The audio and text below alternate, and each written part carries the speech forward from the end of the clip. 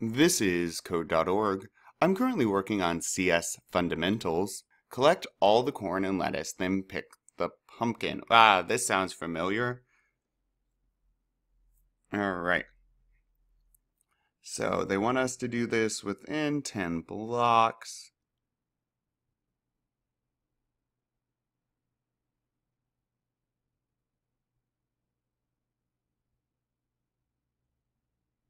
Let's see. They want us, yep, 10 blocks. All right. So I know I need to move forward, and I'm going to be checking. Is there the pumpkin? There's only one pumpkin, and it's at the very end. Ooh, except I need to know when to turn. Okay, so let's repeat until I'm at the pumpkin, and what I should do once I do get to that pumpkin. So all this code in here, I'll run until I'm at a pumpkin, and at the end, I'll pick the pumpkin. I keep forgetting that part.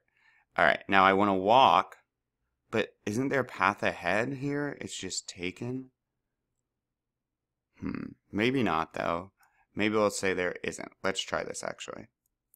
So while there's path ahead, and this is another loop, I'm just going to keep looping. While there's path ahead, walk, walk, walk, walk.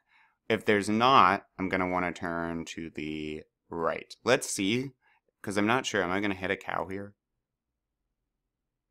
Oh, no. Okay, great. So this does not count as path, and I turn. All right. Now, on each time through, I need to check at each step, every time I take a step, right? So wall path, all right? So the first thing I tell the computer is repeat all of my code until I'm at a pumpkin. And it drops in and says, okay, what should I do? Step forward. Okay, take one step.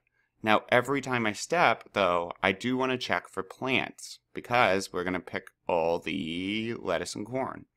So there's a few ways to do this. I can do if, but I think it's going to be more than one lettuce, right? I don't want to if statements run once.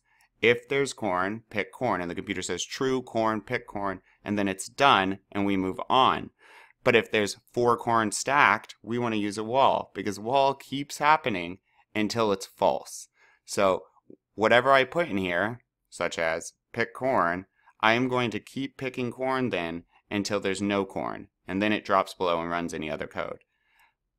My next line is going to be pick lettuce, because first I want to keep picking corn until there's no corn, but if I say, while there's corn, false, there was never corn here, what are you talking about? It will just drop below the wall and ask this wall, while there's lettuce?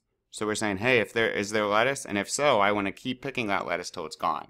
Then I hit the bottom of this, path ahead, meaning I picked it all, and I go zoop, zoop, and I move again, check. Zoop, zoop, and maybe it says, wait, there's no path, you're at the end. Oh, okay, then I skip all my code, I turn right, I hit the bottom of this. Am I at a pumpkin? Nope. And then I continue onward. Now that I'm facing the right way, right, I'll move right. Let's give this a test.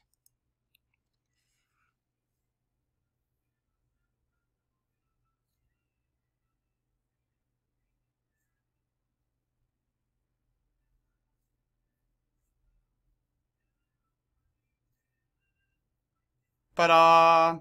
Great, onward.